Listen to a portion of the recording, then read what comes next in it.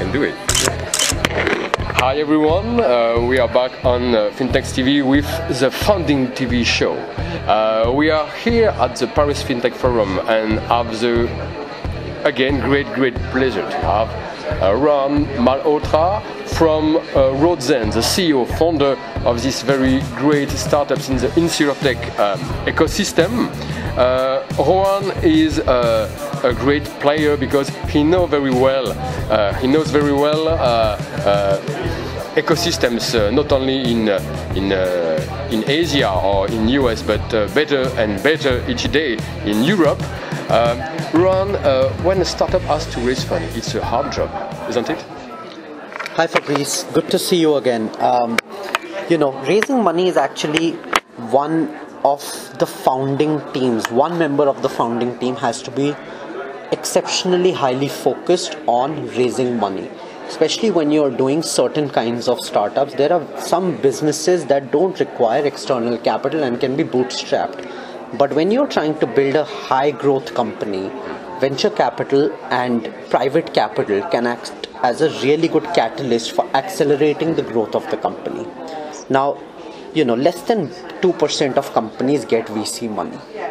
So it is exceptionally hard, but if you have a good idea, a clear vision, and a team that can execute, there is more money out there than there is good talent and execution teams. So if you have the right ingredients, you should not have a problem in raising capital for your company. It's a matter of to provoke inbound attraction, and the key piece you have to embedded since the beginning. It's the team, or which is what are the very key ingredient, the very first ingredient. Is it the vision, or is it the talent of people, or both? Because the vision, talented people have vision, yeah. In fact. So, when you begin a company, the vision is a very forward-looking statement. And investors like to see people going after large markets with a clear vision. That's the first ingredient. But that's not the most important ingredient. I'll give you an example. Uber started doing only private limousines, but it eventually transformed into a company that moves people all over the world using taxis and Uber pools and shared rides, etc. So the vision is not always fundamentally clear, but you can begin with a spark of a vision when you start. The key thing that most investors look at early stage is the team. Does this team have the capacity to execute on whatever they are trying to build here? And I think the initial thesis is all about the team. Because if it's a smart team, it will be able to clarify the vision. It will be able to build on market opportunity, and it will be able to grow the business quickly. And that to me is more important than anything else in the beginning of raising money. So seed capital, Series A. As you go to Series B and C, they are not looking at just the founding team. They are looking at an established team, and they are looking at metrics. In the early stage, there are no metrics. You have an idea and an energetic team. As you go into Series B and C, people are looking at what kind of metrics are you executing on, and do you have the institutional capability of continuing to deliver. So the process becomes very important as you are scaling. Now, when you talk of process, most startups begin with zero process and a lot of chaos, and then move into an institutionalized process-based company. And that's why you have to focus on building the team right way. Is it the same team? Because at these two different stages, the reflex, the habits is not the same. The core team has to do both, to have the capability to do both. How to build this kind of team and to maintain it during the time?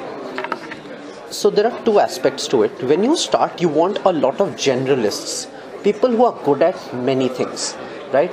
Who are good at administrative function but can also manage marketing.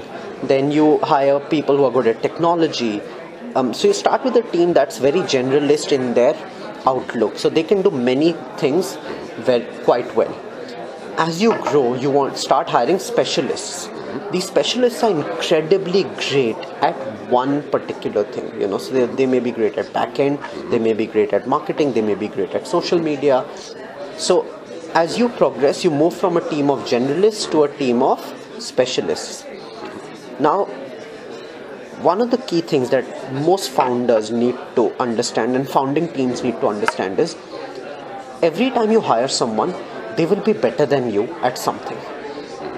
So you have to continuously keep growing as a founding team as well. If you don't grow, then you eventually are not able to support the team that you have built. So our goal always has been to hire people who are better than us and then to be able to support them. But that requires constant learning internally as well. It's a deep personal development capability, in fact, with the key founders. How do you make your own due diligence? For example, to hire your partner, what kind of due diligence do you process to make your own assessment and to say, okay, now you are part of the team. We are a team, and you recognize each other as a team. But it's a key and difficult alchemistry to determine and to say, okay, go, no go. So when you try to hire someone, first you look at hard skill. Do they have the skill that we are looking to bring on board? Especially as you hire more senior people who have come from established companies, do they have the skill that you want to bring on board? The second thing that you said, which is actually the perfect thing, is the alchemistry or the personal chemistry. Because founding teams go through many ups and downs together. So you need that personal chemistry to stick and bond together over a long time. And so the second thing you're looking for is, do you have the personal chemistry? Do you believe that you can spend 15 hours a day with this person and you become like family over time? So that is the second thing. But if you get a good mix of these two, I believe founding teams get forged under the pressures of a startup. Right? When you pursue a common vision and you spend a lot of time and you accumulate the scar tissue that's required to pursue that vision, you become closer and then you really start executing as a team. In the beginning, you hope this will become a team, but as you start building on the company, that's when you really become a team. Thank you very much, Rohan, because it's very, very grateful and very helpful to have the backseat of the startups. Startups is a hard job. It's not only playing babyfoot and free time. It's really, really a hard job. And people oftenly sous-estimated the job of the startup job. Thank you very much again, Rohan, and we are sure we got the pleasure to have you again on the Funding TV show. Thank you. Thank you, Fabrice. You're welcome. See you.